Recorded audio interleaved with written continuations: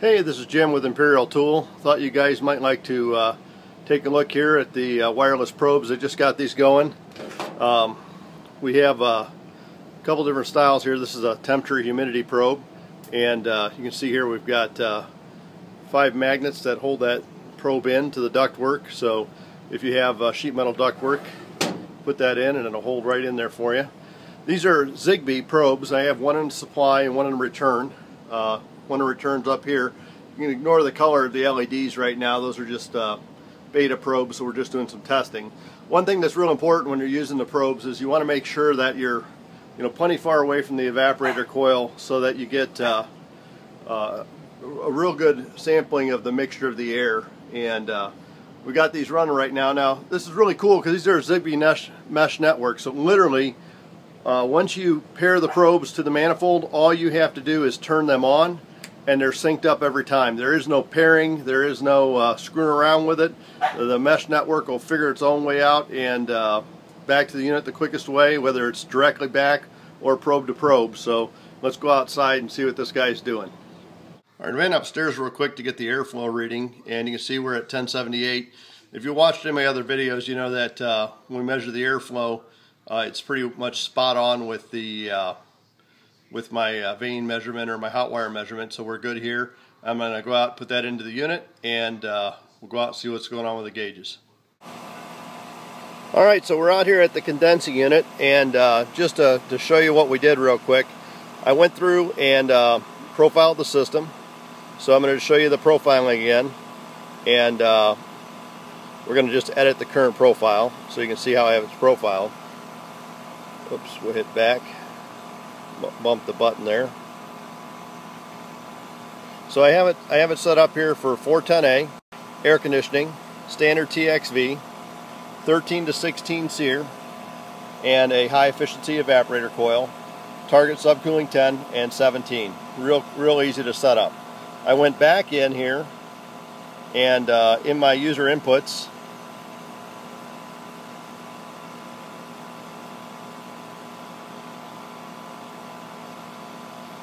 what I put in is my airflow at 1078 CFM, my nominal 3-ton system.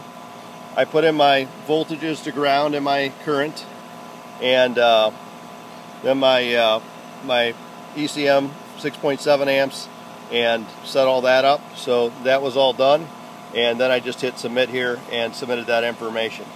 Alright, so got the amp probe there, and couple of the suction and liquid line hooked up to the iManifold, so you can just see what we got hooked up here. And the whole thing took, literally a couple seconds to set up. It actually took longer for the unit to settle out by a long shot than it did to settle up. Now I'm going to show you a couple things here, and right away you can see I have the reading streaming in from my wireless probes. So from inside, I'm getting, every time you see one of these flash here, I'm getting an updated reading for return air wet bulb, dry bulb, supply air dry bulb, and wet bulb from the Zigbee mesh network. Those flash like that because it's just, as the data comes in, it updates automatically, and you can see that everything is fairly stable. One thing I will show you here is my return air dry bulb in the house is down to 67, so it's pretty cool in the house, and there's just not a lot of load out here today. It's not very cold. But what's cool is you can see my suction pressure is nice and stable. My head pressure is nice and stable. I'm going to go ahead and just flip over here to my superheat and subcooling and hit submit, and you can see that both those are rock solid. So even though there's pretty low load, the TXV is doing exactly what it's supposed to do, and everything is operating within the parameters. Low discharge line temperature, simply because we don't have a lot of load out here. Let's see what our outdoor air temperature is here real quick. Our outdoor air is 71 degrees. It's not much warmer than that in the house, and you can see everything on the bottom here is coming in real time, makes it very easy to troubleshoot. These indicators are driven off of the outdoor air temperature, drives the head pressure requirement. Indoor air temperature is driven by the the low side is driven by the return air dry bulb, wet bulb. Okay, and you can see that those are coming in real time. Now, again, in real time here, what we have right on the bottom of the iManifold display is our BTU. So we're doing 2.6 ones of cooling, 2.6 tons, 31,266 BTUs at 13.10 EER. The 9.03 kW is just simply BTUs turned to kilowatts. It's just a metric reading of that. You can see that's updating in real time as we go. Now, if you remember, I told you I have my my system. Actually, a couple of things here that we need to know. Well, why are we running 30,000 BTUs? Because if you look here on the label, what you'll see is this is a 3-ton system, 036, RARL 036. Well, there's two reasons. Number one reason is that I have my airflow drop down 10%. It's at 1078, and I have it at 1078 to dehumidify better here because I'm in Ohio. The other thing is I have this extremely low return air dry bulb temperature, and that is going to significantly impact the capacity, and that's why we're seeing that low capacity. Now, in real time, also, if I go to system performance, I can see, and here's, you know, I should have 1200 CFM nominal, and I have 1078. You can see here my actual tonnage in real time, my nominal, my BTUs per hour, my sensible, my latent. And if you watch those numbers here, we should see those change if the probes aren't so stable inside. But those they're the one that updated. They'll update in real time as the load conditions change. So you can see here my sensible heat ratio, my bypass factor, my gallons per hour of dehumidification at 0.92 gallons, just under a gallon per hour dehumidification. You can see my actual temperature split is 19.8 degrees, but my target is simply too low to be calculated because it's so cold in the house. And then you can see my condenser watts, air handler, and EER running right at about 13.0 on the EER. Also, we're picking up our altitude, approximate altitude, and this is based off the barometric pressure sensor that's built into the iManifold that also corrects the pressure transducers on there. So you can see all this information in real time. Extremely powerful, extremely easy to use. This is awesome information for technicians and for your customers. And you know, right now, just of interest here, let's see if it kicks out a flag on troubleshooting, because I pretty much guarantee it will, just because I know it's so cold in the house. So we'll turn on troubleshooting, and you can see right away we get the flag, something's wrong. Well, what's wrong? System measurements indicate low evaporator load.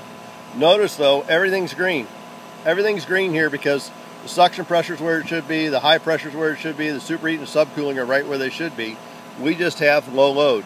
And that low load, if we tap that, is due to the low evaporator temperature. Now this is, and I'm surprised it's not happening, but this is where we typically see our TXV hunting because of the low load.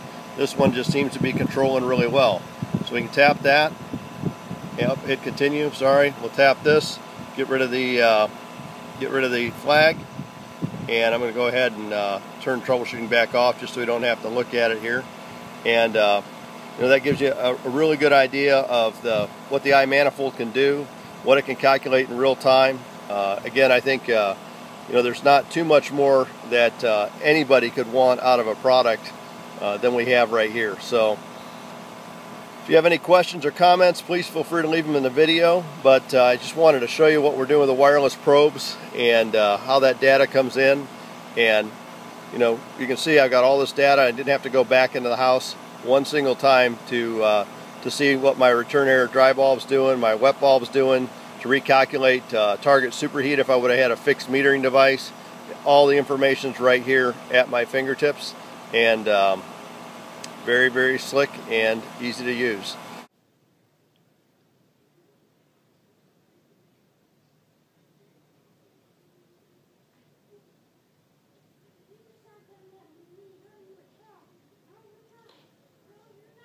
Okay, a little bit of bonus footage here. Just wanted to show you guys something I thought was pretty cool. I came in here and shut off the thermostat and watched how quickly the BTUs diminished. And so I just started the system back up again. You could see when it first started, it was down to nothing. And I'm just standing inside here in the house next to the thermostat here, you know, fiddling with this thing. So just to give you an idea of what's going on here. But you can see now we're up to 20,000 BTUs of cooling, and you really couldn't see it outside in the other video simply because those temperatures and stuff weren't coming in as fast or changing that dynamically.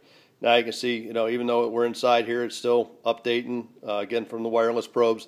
That's going to the iManifold, and then coming from the iManifold to Bluetooth via to the smart pad here, so to the tablet. So that's what we're doing. And you can see we're up to 24,700 BTUs of cooling. So what I want you to notice is a couple different things. Number one is it takes time for a system to start producing its full cooling. And this is what SEER is about. SEER rating is about the amount of time it takes for the system to reach its full cooling. So it's been running a minute and about 26 seconds off my video here. And you can see we're up to 29,000 BTUs. Almost up to where we were at before. We're 2.47 tons on a 3-ton unit, 2.5 tons, and now you can see that's sort of settling out there. The other thing you'll see here is my superheat. Now my valve is hunting a little bit.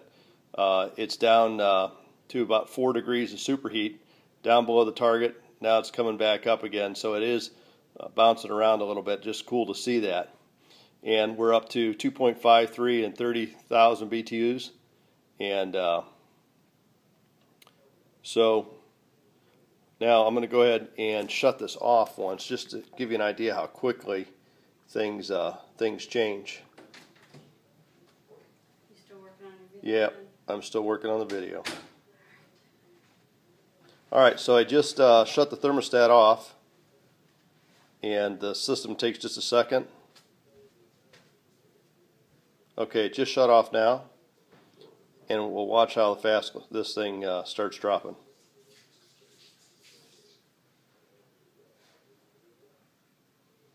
So you can see very quickly when the system starts to settle out, we start losing that cooling.